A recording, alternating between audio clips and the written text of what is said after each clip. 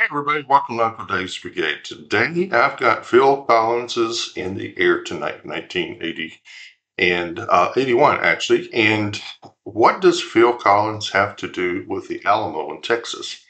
You know, that epic battle? Well, I'll tell you in a few minutes. Got a little teaser for you. Hi, for all of you who are new to this channel, I'm Uncle Dave, and I do things a little differently. I talk in the beginning, I talk at the end. I don't stop the video at any time. I may say something in the video, but I'm not a first reaction. I know all the songs and artists that I play. So let's get to the music. I'll give you some history, trivia, that kind of thing at the end. So stick around. We'll find out what's going on with the Alamo and Phil Collins. Got an in-concert video, so hit like, subscribe, post notification bell, leave a comment. It's real important to me. High quality video today.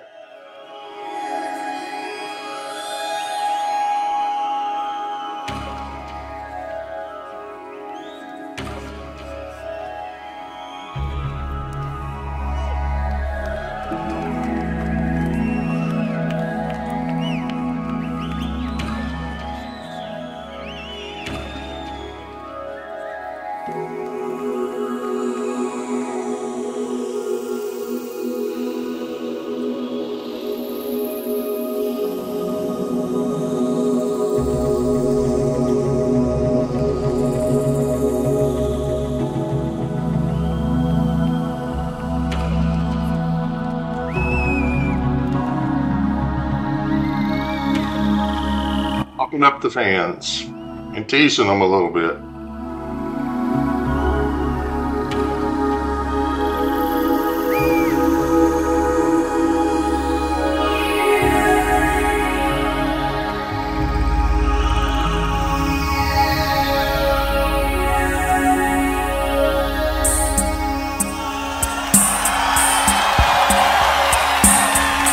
You know what's coming.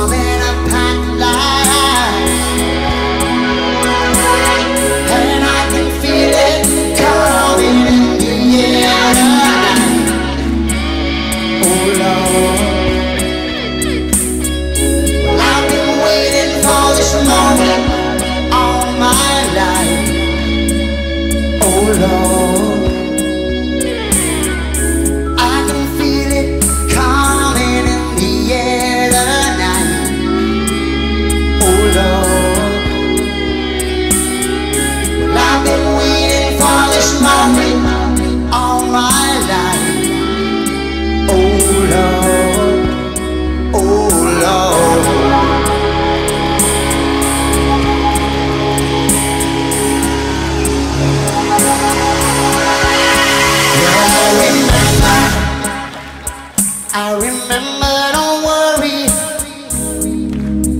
How could I ever forget? It's the first time and the last time we ever met. But I know the reason why you keep your silence, sir. No, you don't fool me, 'cause I heard guys will shout. Here we go. Some stranger to you and me. I can feel it coming in the air tonight. Oh Lord, I've been waiting for this moment for all my life. Oh Lord, I can feel it coming in the air tonight. Oh Lord, I've been waiting for this moment all my life. Oh Lord, oh Lord, feel it coming in the air tonight. Oh Lord, I've been waiting for this moment all my life. Oh Lord, I can feel it coming in the air. Feel it coming in the air. Been waiting for this moment all my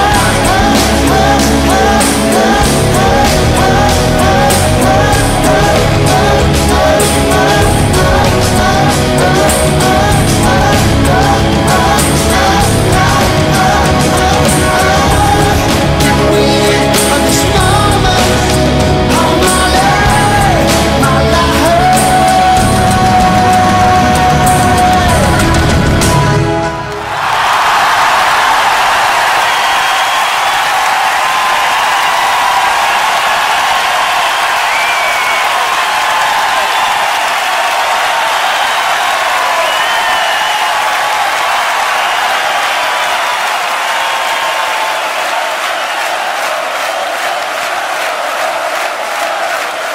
And the crowd goes wild. They want more. Great, simple, straightforward, powerful performance. I mean, that's that's about as good as it gets on a performance like that, man. And that's really a great performance. Simple but powerful.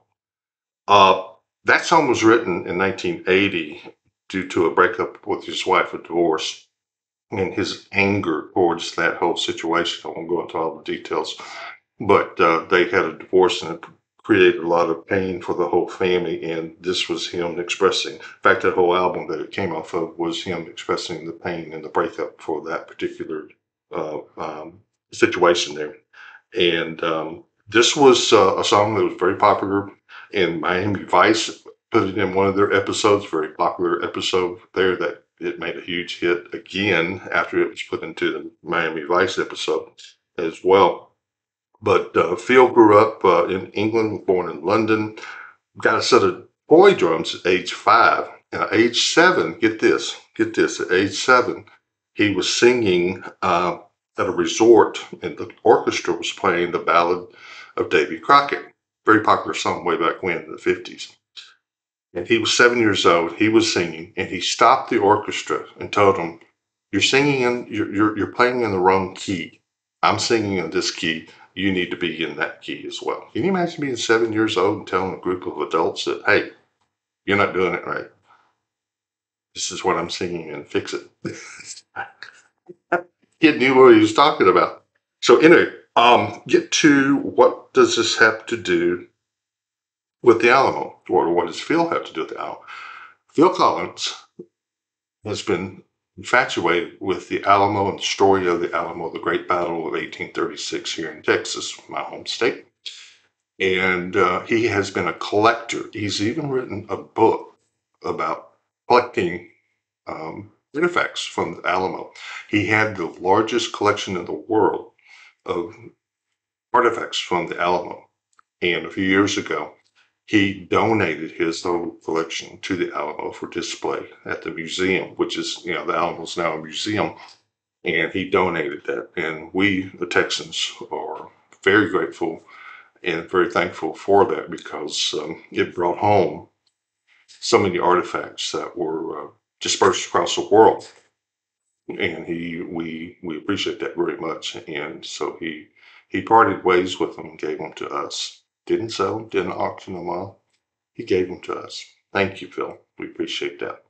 So we made him an honorary Texan, which we don't do very often. So, you know, y'all you'll have an honorary Texan for at least one. But anyway, he was the singer drummer for Genesis. Then he was drummer only. Then moved up front when Peter Gabriel took off. Then he went solo afterwards. So a little bit about Phil. We'll have more of his stuff. He's got some great stuff with Genesis and solo. So thanks a lot for dropping by. I hope you liked it. Hit like, subscribe, post notification bell, and so forth. Leave a comment, leave a suggestion. Any songs you want to hear, I want to try to get to it. So thanks for dropping by. Be nice to each other. Be nice to yourself. Don't forget to do that. Okay.